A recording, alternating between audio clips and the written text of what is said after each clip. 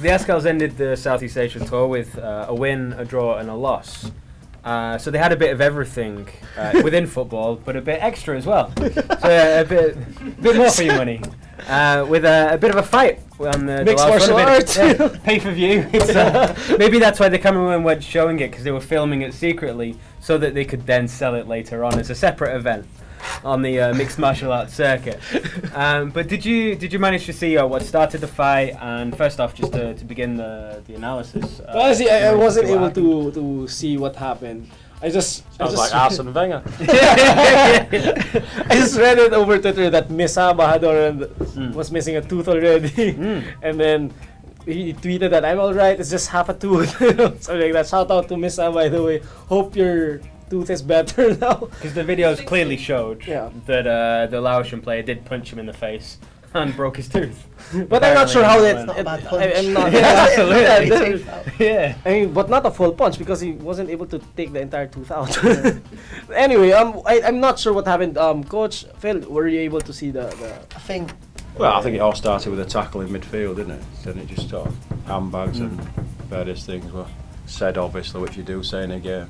It happens, doesn't it? Yeah. And I think, to be fair, that I think certain people have come out and said, well, it shouldn't happen in football. The Laotians did this, the Philippine national team did that.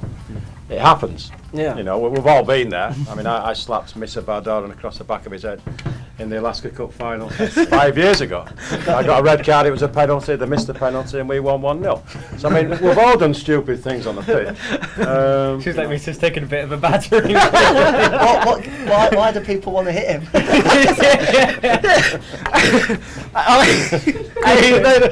I'm mixed, probably about 30 years older than him. I'm not giving 3 yard start. He tripped me on the halfway line. I was going back, arguably tracking him. Tripped me. I picked myself up and ran after him and connected. Even Miss accuses me that I used to hit him whenever we played together. It's like, that's not true. Okay, you just hit me because you're running, I'm walking, and you bump into me. That's it. It's his fault for being sharp. Yes, and being that fast. You can only go as fast as you can go. Yeah. So back to Laos. So it was Shrok and Sabio in the middle. Shrok goes in on one of the players. But what they were saying before that was that it was that incident with Misa, where he got the punch in the face, and it really should have been red card. Yeah. Letter of the law, and any referee who sees it gives the red card. Do you think that affected that later on? Were the Azkals angry because of that? Were they reacting because of that? Or is it no matter what goes on, they should still be professional about Well, of course, I mean, we've all played, sometimes the miscues of the referee really affects us. What happens was, I think, even in my personal experience, whenever the referee calls a non-call or sometimes misses a call, you tend to be angry, and then sometimes you tend to, get revenge on the player or something like that. So it really messes up your game. So your focus is no longer the game; it's really getting even. Yeah. We can say that playing at a certain level, but when you're representing your country at national level, you should on TV. The guys are getting paid. They're constantly set adverts and so on. It's hard to do it in the heat of the moment. It's easier said than done. I mean, it shouldn't happen, but it does happen. It does happen. I watched the tape of the Algeria-Libya game from Germany. It was just like World War III. It was very similar to Laos against. It happens at any level. It happens, and it shouldn't. Should you control it at that level then? Well, the thing about it is, with it being on camera, most games are on camera now. These things should be looked at, and the guy should be picked out that it missed it, and he should get 3, 4, 5 match ban. Yes, how difficult is that after the match? Why can't you? It should be done if it's on camera. Well, I think the rule is if the referee includes it in his report. But I don't think he can because he hasn't sent it off. So it needs changes. There's one player who got, it was in the Premier League, he got suspended after the game for diving. I can't remember who it was, but that was posted. The referee didn't say, it was after the game, so it was, the referee hadn't seen it during the game, but it was included after due to the TV evidence. Eduardo, was it? No. I don't know, it might have been. So that's definitely that should be something that's looked at, because it wasn't just at the end of this ruckus, it was Misa and one of the Laotians who got sent off. So both teams were down to 10 men. Yeah. But clearly during the fight and the event before it that preceded it, there were a lot of fists being thrown. And if there isn't that discipline, then everyone loses their heads. They do get angry about calls because of that. Whose responsibility do you think that would be, really, to go as the after the event to start those suspensions? Well, I think it would be. It starts off with the referee, definitely. Not just the anyway, not just the head referee, but also the linesman and also the fourth official. That entire group should know, even though they didn't see it happen that same at that exact moment. I mean, after assessing what the game, they should already make that consensus on what happened, what should be done after, should these players merit punishments, because it's not just favoring a team, it's favoring it's favoring the game, because people are now thinking, because of missed calls, the game is more physical. It becomes like this. I think it tarnishes the game. Yeah. It's down to the management initially as well. I mean, if anything happens in worldwide football, it tends to be the manager who gets blamed for ill discipline of his players, and rightfully so.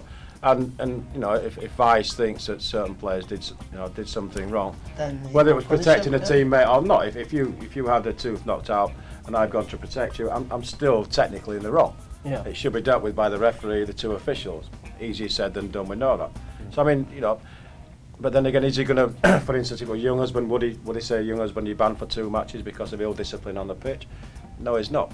It has to be done by some governing body who said, okay, after the game, we're going to look and we're going to penalise you. I think what usually happens is obviously the refs or the Football Association, say in England, will review the tape, and they'll come out and say a game ban, 2 game ban and a fine. Yeah.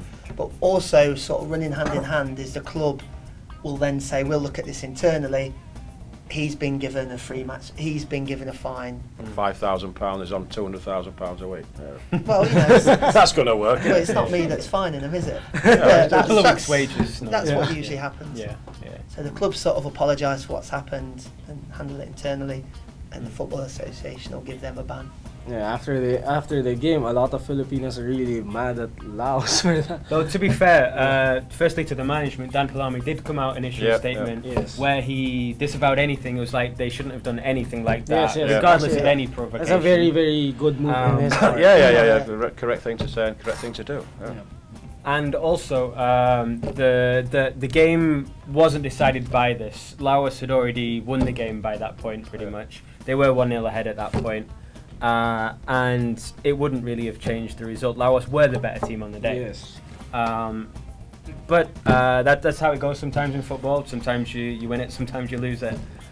Both in football and in your head. Yeah, at the end of the day, cooler heads prevail. So, I mean, maybe was Misa the cooler head? No, definitely because of his missing too. Neil was a cooler head during that time. But anyway, for me, at the end of the day, we all see that this is part of the game. We all say that it's part of the game. There's a thin line, yes, but we can't really judge. Like, since we're all we're Filipinos, we're saying that it was Laos who I'm Filipino. I'm sorry. Was that the royal way? Yeah. I'm more influenced by English association than we thought. It got into my head that Roy's from Cebu, because every time someone comes in, I always tell them Roy's from Cebu. He's a fake Brit.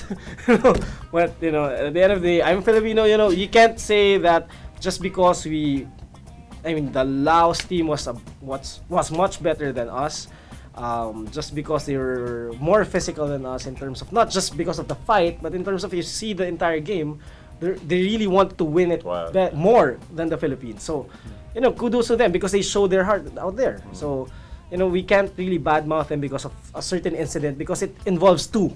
The Philippines and Laos. It wasn't just Laos wanting to fight. So go back 4 years ago. The Philippines were the Laos. Yeah. They were the Laos is like back to the Azkals thing, which I think we can forget about that going forward. You know, they're now the top dog, the Philippines, and teams are going to come, want to upset young husband, which is quite easy to do, you know, and want to kick him and give him some talk and things. And it's the responsibility of the players to now realise that they have rise to above it. Yeah, to rise above it. Yeah. No one likes someone coming in and sort of beating everyone or having a bit of money. And they've done it in a short period of time. Yeah. You know, this has happened in 3 years. Yeah, that the Philippine national team is now arguably one of the best teams in this part of the world. Yep. Yes, absolutely. And what a fantastic, fantastic thing, an achievement that is for the Philippines. Yeah.